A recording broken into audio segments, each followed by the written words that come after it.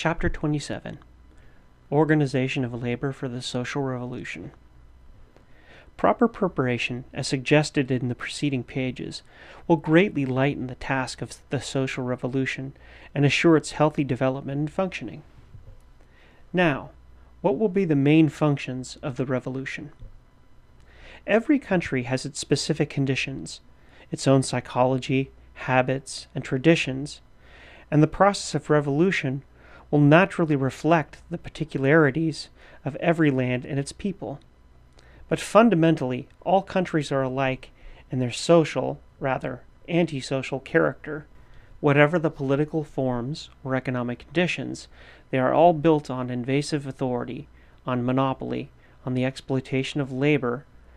The main task of the social revolution is therefore essentially the same everywhere: the abolition of government and of economic inequality, and the socialization of the means of production and distribution. Production, distribution, and communication are the basic sources of existence. Upon them rests the power of coercive authority and capital. Deprived of that power, governors and rulers become just ordinary men like you and me, common citizens among millions of others. To accomplish that is consequently the primal and most vital function of the social revolution. We know that revolution begins with street disturbances and outbreaks. It is the initial phase which involves force and violence. But that is merely the spectacular prologue of the real revolution. The age of long misery and indignity suffered by the masses burst into disorder and tumult. The humiliation, the injustice meekly borne for decades, find vent in acts of fury and destruction. That is inevitable, and it is solely the master class which is responsible for this preliminary character of the revolution. For it is even more true socially than individually that whoever sows the wind will reap the whirlwind. The greater the oppression and the wretchedness to which the masses have been made to submit, the fiercer will rage the social storm. All history proves it, but the lords of life have never hearkened to its warning voice.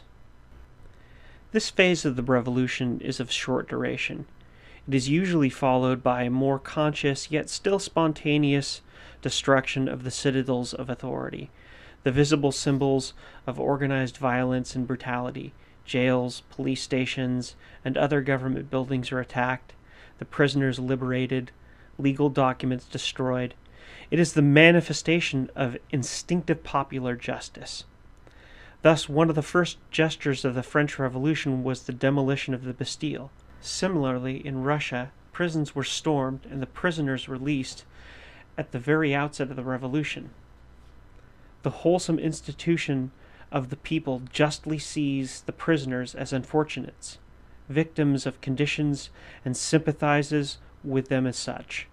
The masses regard the courts and their records as instruments of class injustice, and these are destroyed at the very beginning of the revolution, and quite properly so. But this stage passes quickly. The people's ire is soon spent. Simultaneously, the revolution begins its constructive work. Do you really think that Reconstruction could start so soon, you ask? My friend, it must begin immediately. In fact, the more enlightened the masses have become, the clearer the workers realize their aims, and the better they are prepared to carry them out, the less destructive the revolution will be, and the quicker and more effectively will begin the work of reconstruction. Are you not too hopeful? No, I don't think so. I'm convinced that the social revolution will not just happen. It will have to be prepared, organized, yes, indeed, organized just as a strike is organized. In truth, it will be a strike, the strike of the united workers of an entire country, a general strike. Let us pause and consider this. How do you imagine a revolution could be fought in these days of armored tanks, poison gas, and military planes? Do you believe that the unarmed masses and their barricades could withstand high-power artillery and bombs thrown upon them from flying machines? Could labor fight military forces of government and capital? It's ridiculous on the face of it, isn't it? And no less ridiculous is the suggestion that workers should form their own regiments, shock troops, or a red front, as the communist parties advise you to do. Will such proletarian bodies ever be able to stand up against the trained armies of the government and private troops of capital? Will they have the least chance? Such a proposition needs only be stated to be seen that it is impossible folly. It would simply mean sending thousands of workers to certain death. It is time to have done with the obsolete idea of revolution. Nowadays, government and capital are too well organized in a military way for the workers to ever be able to cope with them. It would be criminal to attempt it, insanity to even think of it. The strength of labor is not on the field of battle. It is in the shop, in the mine, and factory. There lies the power that no army in the world can defeat, no human agency can conquer. In other words, the social revolution can take place only by means of the general strike. The general strike, rightly understood and thoroughly carried out, is the social revolution. Of this the British government became aware much quicker than the workers when the general strike was declared in England in May 1926. It means revolution, the government said, in effect, to the strike leaders. With all their armies and navies, the authorities were powerless in the face of the situation. You can shoot people to death, but you can't shoot them to work. The labor leaders themselves were frightened and thought the general strike actually implied revolution. British capital and government won the strike not by the strength of arms, but because the lack of intelligence and courage on the part of the labor leaders, and because the English workers were not prepared for the consequences of a general strike. As a matter of fact, the idea was quite new to them. They had never before been interested in it, never studied its significance, potentialities. It is safe to say that in a similar situation in France would have developed quite differently, because in that country the toilers have for years been familiar with the general strike as a revolutionary proletarian weapon. It is most important that we realize that the general strike is the only possibility of social revolution. In the past, the general strike has been propagated in various countries without sufficient emphasis that its real meaning is revolution, that it is the only practical way to do it. It is time for us to learn this, and when we do so, the social revolution will cease to be a vague, unknown quantity. It will become an actuality, a definite method and aim, a program whose first step is taking over the industries by organized labor. I understand now why you said the social revolution means construction rather than destruction, your friend remarks. I'm glad you do. And if you have followed me so far, you will agree that the matter of taking over industries is not something that can be left to chance, nor can it be carried out in a haphazard manner. It can only be accomplished in a well-planned, systematic, and organized way. You alone can't do it, nor can I, nor can any other man, be he a Ford worker or the Pope of Rome. There is no man, nor any body of men that can manage it except for the workers themselves, for it takes the workers to organize the industries. But even the workers can't do it unless they are organized and organized for just such an undertaking. But I thought you were an anarchist, interrupts your friend.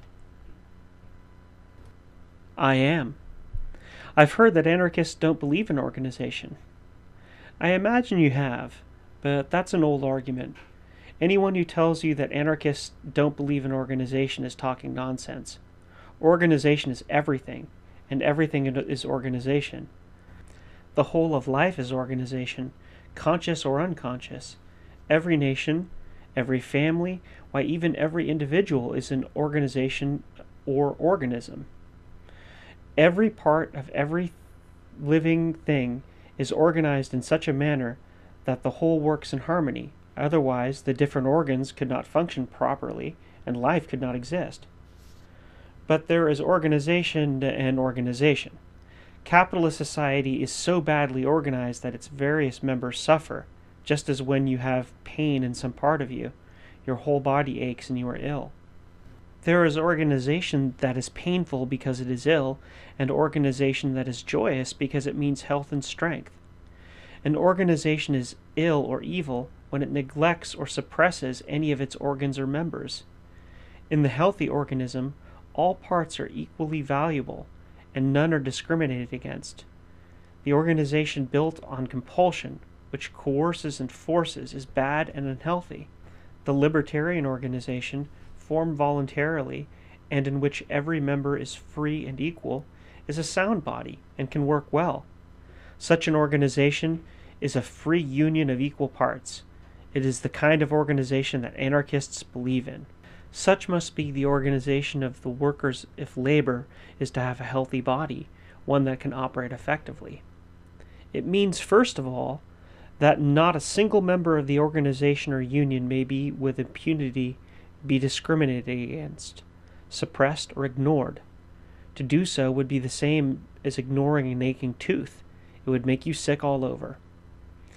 In other words, the labor union must be built on the principle of equal liberty of all of its members. Only when each is free and independent, cooperating with others from his own choice because of mutual interests, can the whole work successfully and become powerful. This equality means that it makes no difference what or who the particular worker is, whether he is skilled or unskilled, whether he is mason, carpenter, engineer, or day laborer, whether he earns a little or much. The interests of all are the same, all belong together, and only by standing together can they accomplish their purpose. It means that the workers of the factory, mill, or mine must be organized as one body, for it is not a question of what particular jobs they hold, what craft or trade they follow, but what their interests are. And their interests are identical, as against the employer and the system of exploitation. Consider yourself how foolish and inefficient is the present form of labor organization, in which one trade or craft may be on strike, while the other branches of the same industry continue at work. Is it not ridiculous that when the streetcar workers of New York, for instance, quit work, and the employees of the subway, cab, and omnibus drivers remain on the job? The main purpose of a strike is to bring about a situation that will compel the employer to give in to the demands of labor. Such a situation can only be created by a complete tie-up of the industry in question, so that a partial strike is merely a waste of labor's time and energy, not to speak of the harmful moral effect of the inevitable defeat. Think over the strikes in which you yourself have taken part, and others you know of. Did your union ever win a fight unless it was able to compel the employer to give in? But when was it able to do so?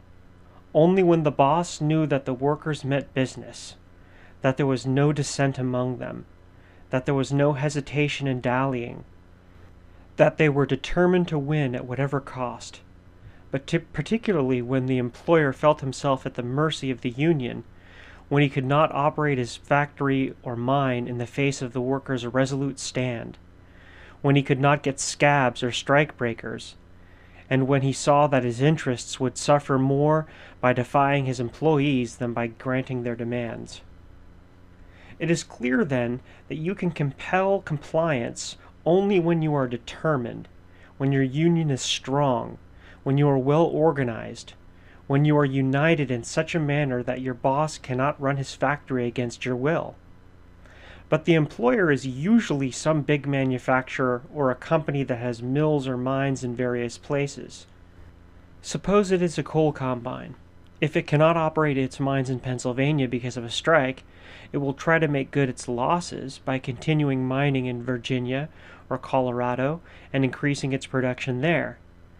Now, if the miners in those states keep on working, while you in Pennsylvania are on strike, the company loses nothing. It may even welcome the strike in order to raise the price of coal on the ground that the supply is in short because of your strike, and that way the company not only breaks your strike, but also influences public opinion against you, because the people foolishly believe that the higher price of coal is really the result of your strike, while in fact it is due to the greed of the mine owners. You will lose your strike, and for some time to come, you and the workers everywhere will have to pay more for coal, and not only for coal, but all the other necessities of life, because the price of coal and general cost of living will go up. Reflect then how stupid is the present union policy to permit other mines to operate while your mine is on strike. The others remain at work to give financial support to your strike, but don't you see that their aid only helps break your strike, because they have to keep on working, really scabbing on you, in order to contribute to your strike fund? Can anything be more senseless and criminal? This holds true of every industry and every strike. Can you wonder that most strikes are lost? That is the case in America as well as other countries. I have before me the Blue Book just published in England under the title of Labor Statistics. The data prove that strikes do not lead to labor victories. The figures for the last 8 years are as follows. Results in favor of, in 1920, working people, 390, employers, 507. In 1921, 152 in favor of working people, and 315 in favor of employers. In 1922, 111 in favor of working people, and 222 in favor of employers. In 1923, 187 strikes in favor of working people, while 183 in favor of employers. In 1924, 162 strikes were in favor of working people, while 253 were in favor of employers. In 1925, 154 strikes were in favor of working people, while 189 were in favor of employers. In 1926, 67 were in favor of working people, while 126 were in favor of employers. And finally, in 1927, 61 strikes were in favor of working people, while 118 were in favor of employers. Actually, then, almost 60% of the strikes were lost. Incidentally, consider also the loss of working days resulting from strikes, which means no wages. The total number of work days lost by English labor in 1912 was 40,890,000, which is almost equal to the lives of 2,000 men, allotting to each 60 years. In 1919, the number of work days lost was 34,969,000. In 1920, 26,568,000. In 1921, 85,872,000. In 1926, as a result of the general strike, 162,233 days. These figures do not include time and wages lost through unemployment. It doesn't take much arithmetic to see that strikes at present conducted don't pay, and that the labor unions are not winners in industrial disputes. This does not mean, however, that strikes serve no purpose. On the contrary, they are of great value. They teach the worker the vital need of cooperation, of standing shoulder to shoulder with his fellows and unitedly fighting the common cause. Strikes train him in the class struggle to develop his spirit of joint effort, of resistance to his masters, of solidarity and responsibility. In this sense, even an unsuccessful strike is not a complete loss. Though the toilers learn that an injury to one is the concern of all, the practical wisdom that embodies the deepest meaning of the proletarian struggle. This does not relate only to the daily battle for material betterment, but equally to everything pertaining to the worker and his existence, and particularly to matters where justice and liberty are involved. It is one of the most inspiring things to see the masses roused on behalf of social justice, whomever the cause at issue may concern. For indeed it is the concern of us all, in the truest and deepest sense. The more labor becomes enlightened and aware of its larger interests, the broader and more universal grow its sympathies, the more worldwide its defense of justice and liberty. It was a manifestation of this understanding when the workers in every country protested against the murder of Sacco and Vanzetti in Massachusetts. Instinctively and consciously, the masses throughout the world felt, as did all decent men and women, that it is their concern when such a crime is being perpetrated. Unfortunately, that protest, as many similar ones, contented itself with mere resolutions. Had organized labor resorted to action, such as a general strike, its demands would not have been ignored, and two of the workers' best friends and noblest men would not have been sacrificed to the forces of reaction. Equally important, it would have served as a valuable demonstration of the tremendous power of the proletariat, the power that always conquers when it is unified and resolute. This has been proven on numerous occasions in the past when the determined stand of labor prevented planned legal outrages, as in the case of Haywood, Moyer, and Pettibone, officials of the Western Federation of Miners, whom the coal barons of the state of Idaho had conspired to send to the gallows during the miners' strike of 1905.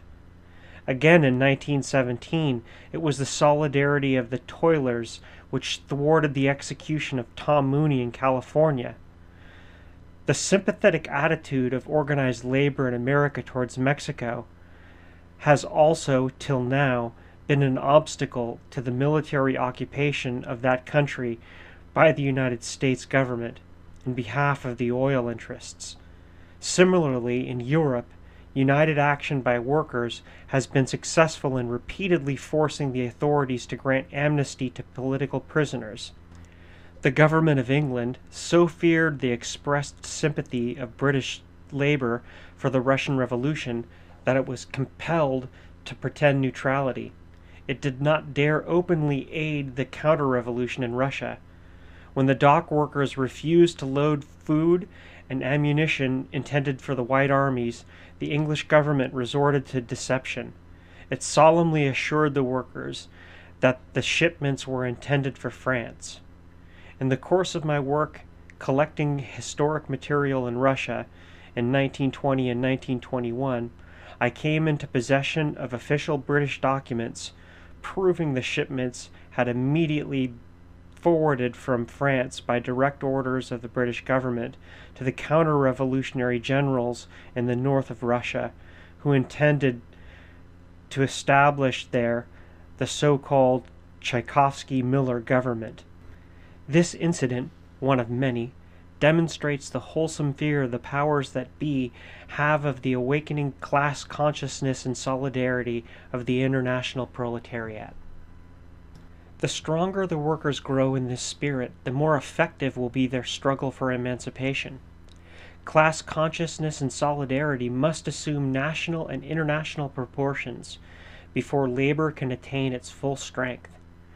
Wherever there is injustice, wherever persecution and suppression, be it the subjugation of the Philippines, the invasion of Nicaragua, the enslavement of the toilers in the Congo by Belgian exploiters, the oppression of the masses in Egypt, China, Morocco, or India, it is the business of the workers everywhere to raise their voice against all such outrages and demonstrate their solidarity in common cause to the despoiled and disinherited throughout the world.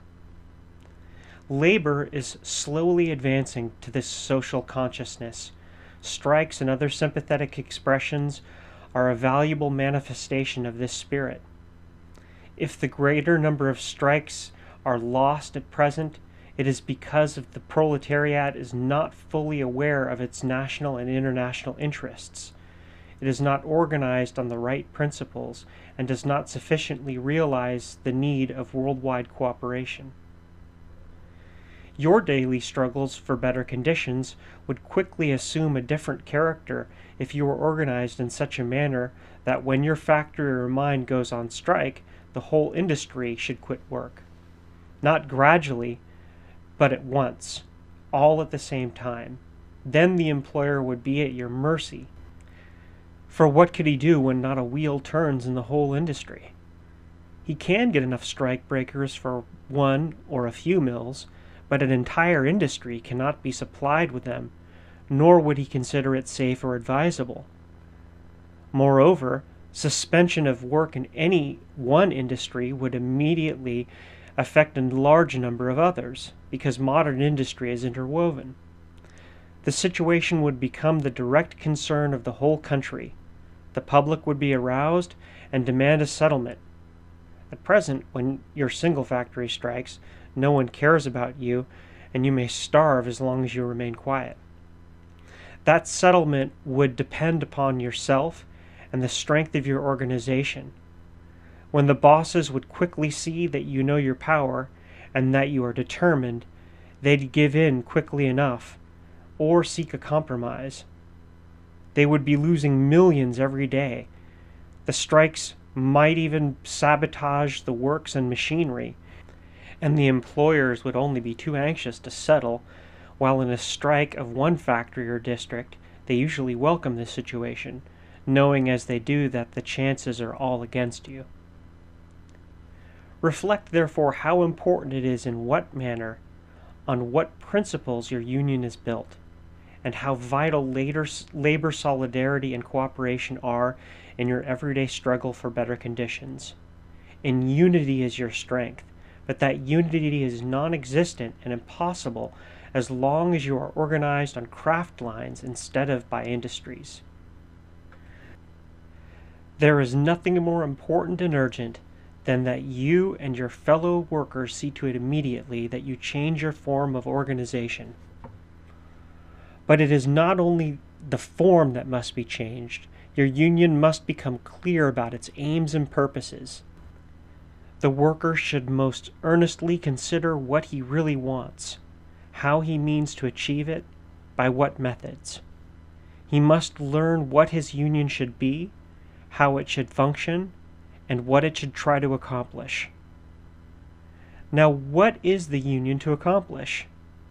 What should be the aims of a real labor union? First of all, the purpose of a union is to serve the interests of its members. That is its primary duty. There is no quarrel about that. Every working man understands it.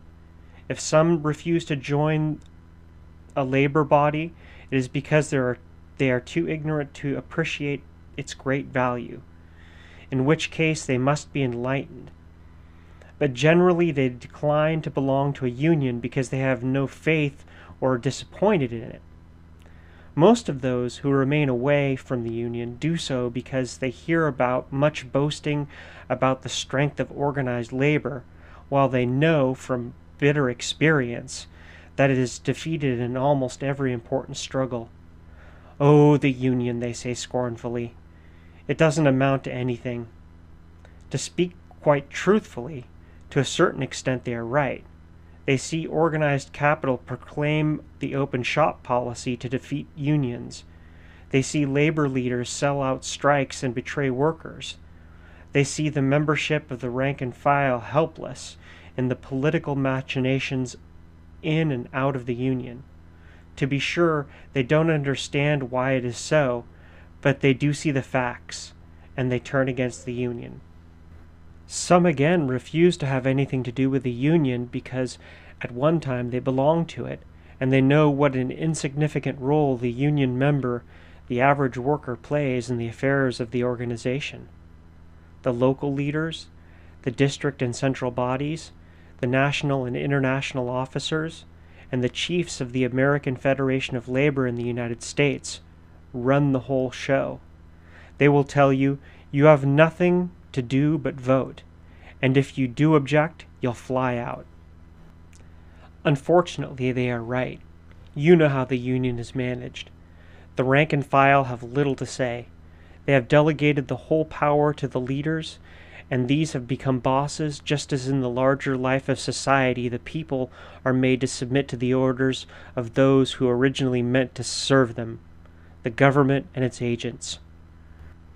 Once you do that, the power you have delegated will be used against you and your interests every time.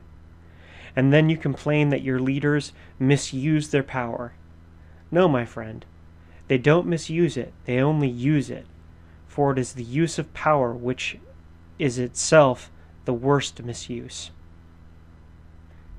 All of this has to be changed if you really want to achieve results. In society, it is to be changed by taking political power away from governors, abolishing it altogether.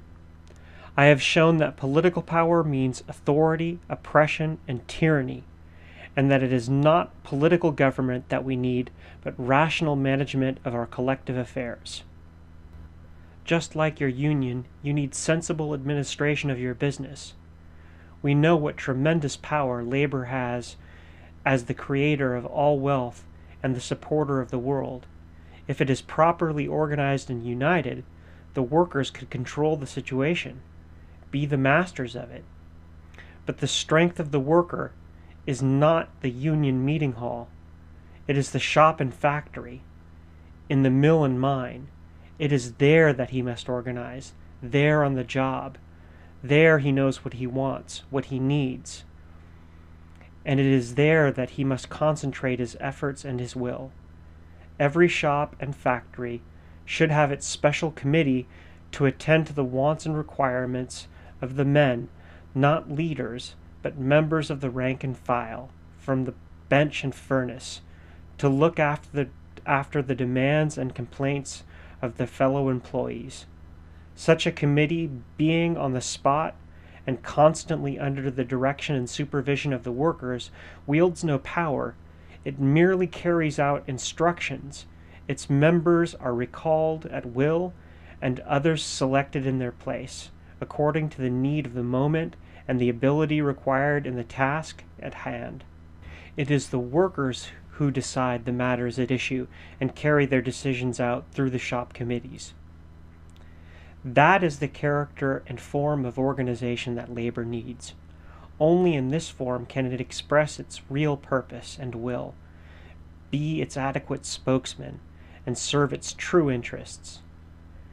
These shop and factory committees, combined with similar bodies in other mills and mines, associated locally, regionally, and nationally, would constitute a new type of labor organization, which would be the virile voice of toil and its effective agency.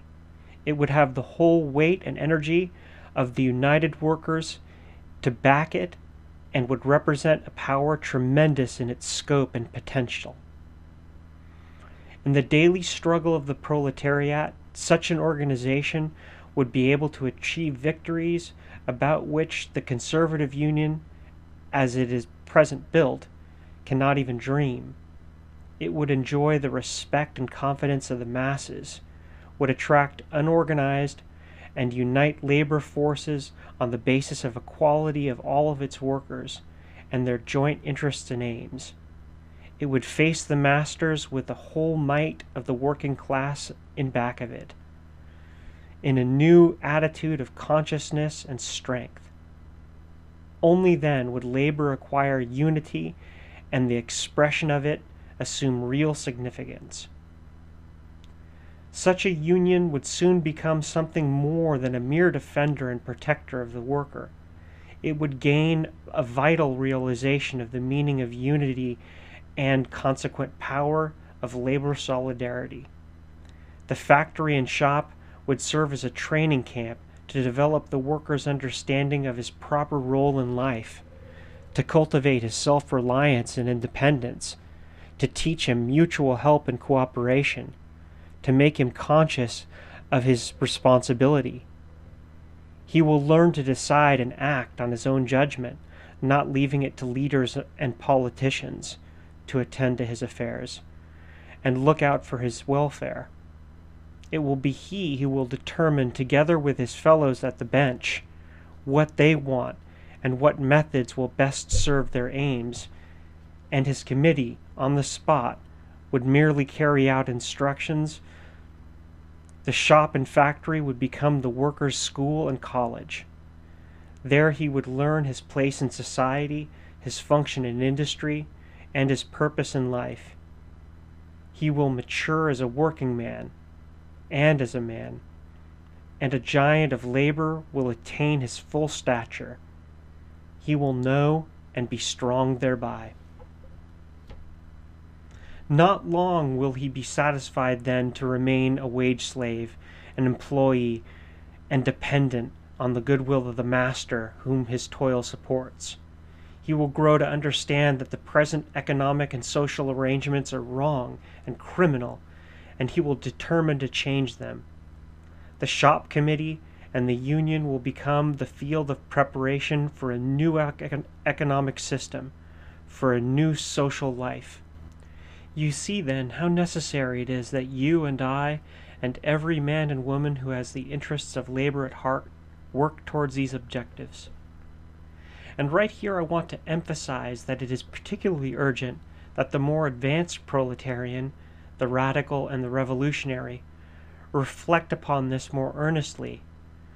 For most of them, even to some anarchists, this is only a pious wish, a distant hope. They fail to realize the transcending importance of the efforts in that direction. Yet it is no mere dream. Large numbers of progressive working men are coming to this understanding. The industrial workers of the world and the revolutionary anarchist syndicalists in every country are devoting themselves to this end. It is the most pressing need of the moment. It cannot be stressed too much that only the right of organization of the workers can accomplish what we are striving for. It lies in the salvation of labor and of the future. Organization from the bottom up, beginning with the shop and factory, on the foundation of joint interests of the workers everywhere, irrespective of trade, race, or country, by means of mutual effort and united will alone, can solve the labor question and truly serve the emancipation of man.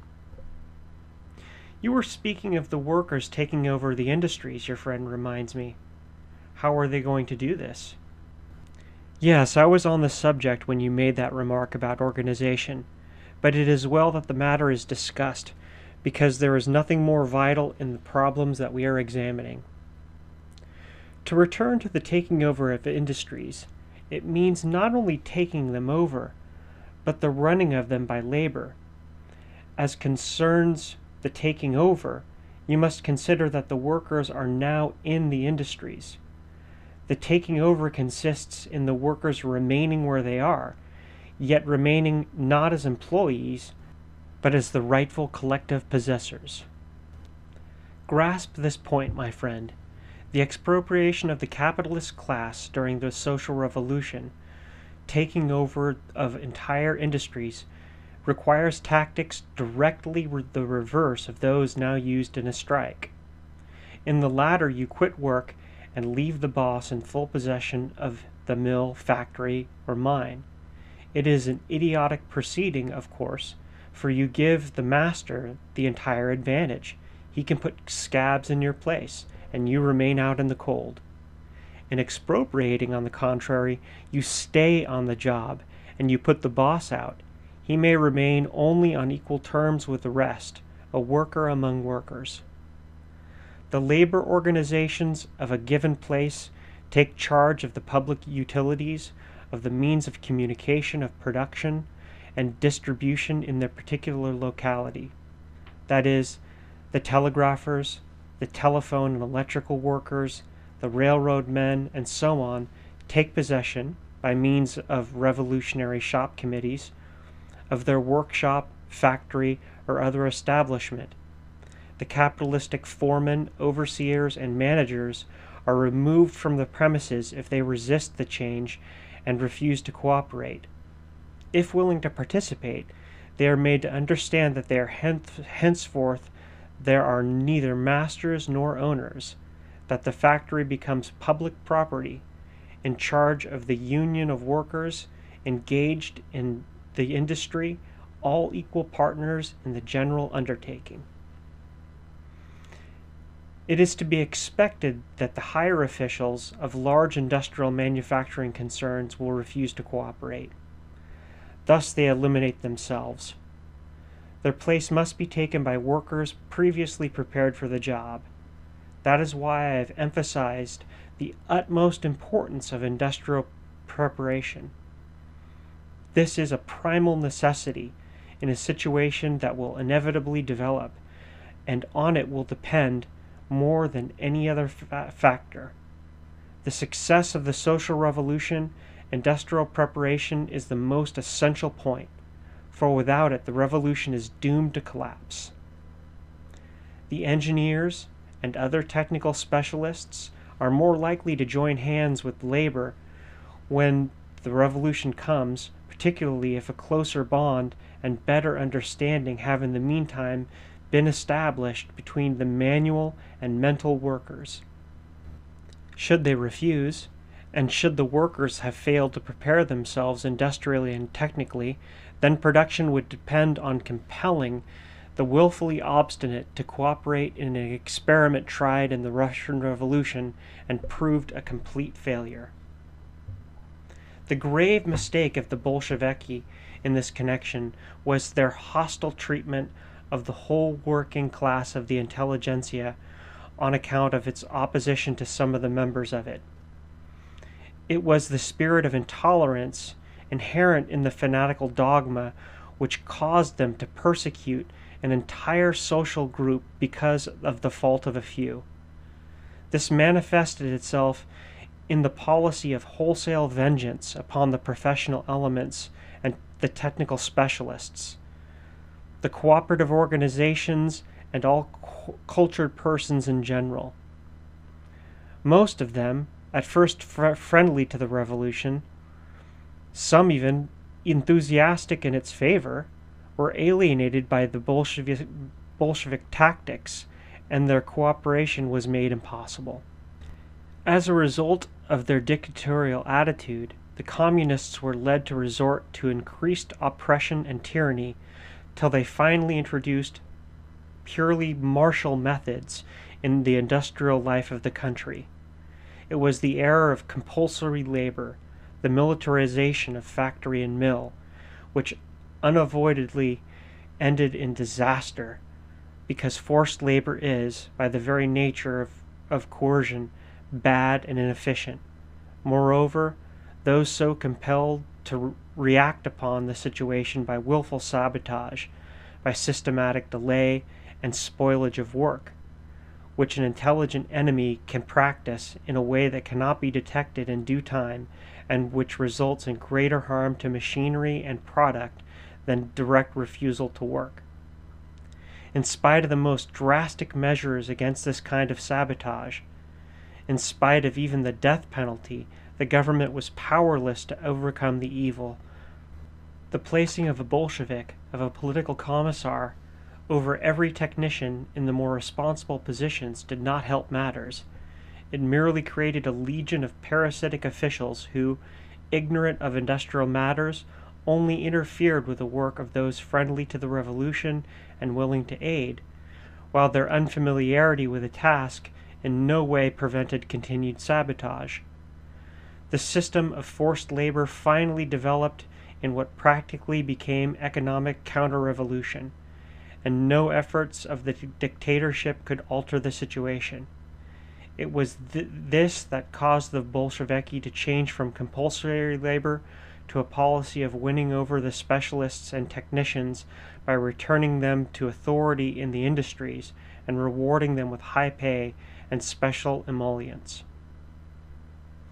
It would be stupid and criminal to try again the methods which have so singly failed in the Russian Revolution, and by their very character are bound to fail every time, both industrially and morally.